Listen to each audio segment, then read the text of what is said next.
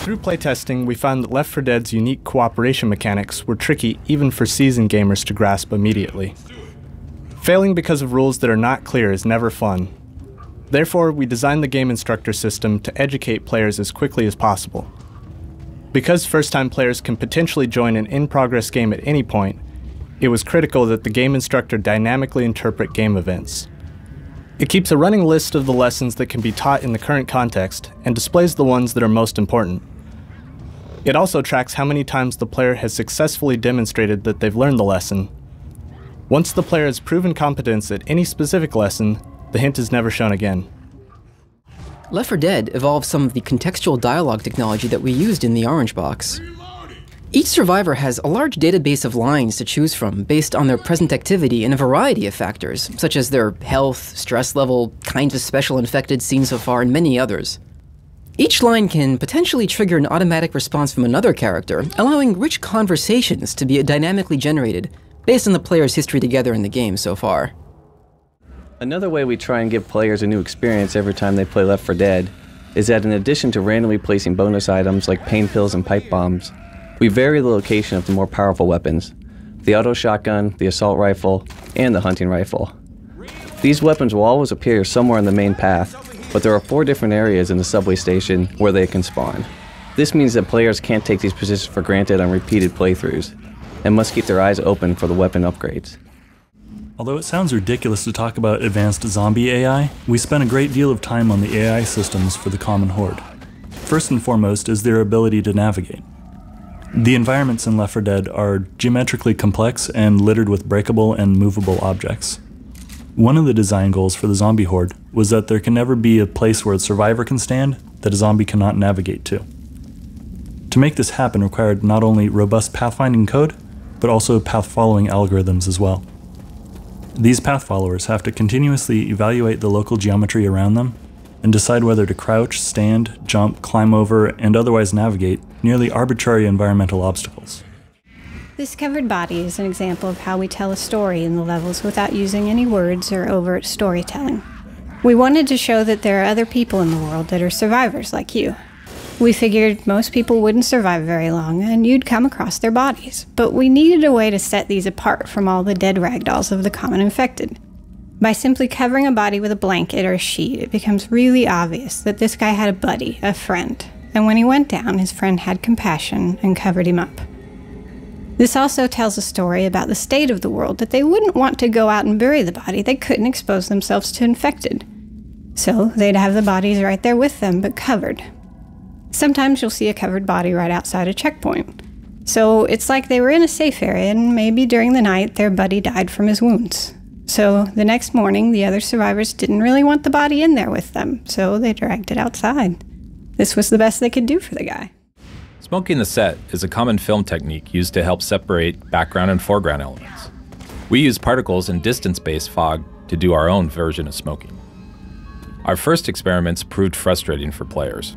We used a realistic dark fog, but this obscured character silhouettes and gave no sense of the vast surrounding environment. Once we lightened up the fog, the maps gained a greater sense of scale and distance, and the readability of characters greatly improved, so the players could more easily tell friend from foe. Fog also helped players spot important events, like zombies climbing over distant fences. So changes in visual design not only improved the look of the maps, but aided players in anticipating and coordinating their team ahead of attacks. Early playtesting revealed that players often didn't know that other survivors were in need of help, even though the status of the other survivors at the bottom of the screen changed to red. When being attacked by a horde of zombies, we found players focusing exclusively on the in-game action and missing any changes to the HUD and the other player's status. We solved this problem by using glows around the silhouettes of the survivors' character models. We use red glows when other survivors are in need of assistance, and blue glows to show the survivor's location when hidden behind walls or far away. In Left 4 Dead, players carry flashlights to illuminate the environment.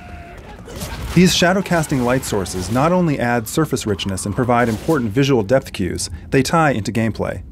For example, because a player's flashlight is attached to his or her weapon, the light becomes pointed off to the side when reloading or performing a shove attack. In a sufficiently dark area, this can cause the player to be effectively blind until they are done reloading or shoving back an enemy. Like so many of Left 4 Dead's game mechanics, this encourages cooperation, as players know they may be left in the dark if they choose to reload at the wrong moment. Before there were rescue closets, survivors who died during the game had to wait until the next checkpoint before they could rejoin. As the game matured, the time between checkpoints reached 10 to 15 minutes, clearly too long for a player to sit in spectator mode. Although it may seem obvious now, it wasn't really clear how to bring dead survivors back into the game in a simple and believable way. Once we hit on the mechanic that you're rescuing a survivor who has barricaded himself in, the problem was solved. This solution is typical of Left 4 Dead game mechanics. Hearing a trapped friend call for help creates a dramatic situation for the survivors and creates a new short-term goal for the team to accomplish. Also, finding a lone survivor that joins your team is a staple of the horror movie genre.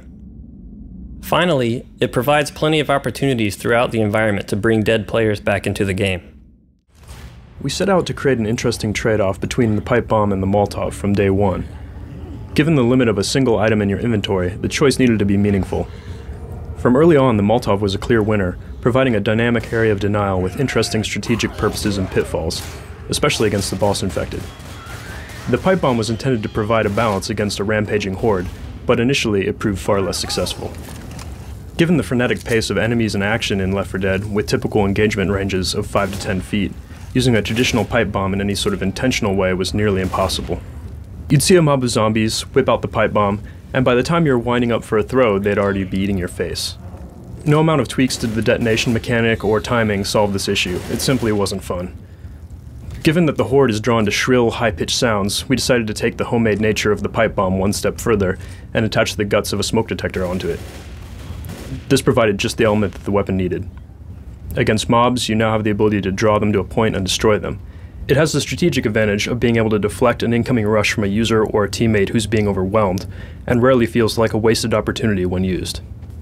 Now when presented with a pipe bomb and Molotov trade-off, you have to weigh what situation you're more worried about facing next, and how the rest of your team is outfitted. The mechanics of the weapon help to reinforce fictional elements within the world while falling in line and fulfilling our initial goals for its purpose. And seeing a bunch of zombies turn into goopy red mist as the result of a big explosion never hurts either.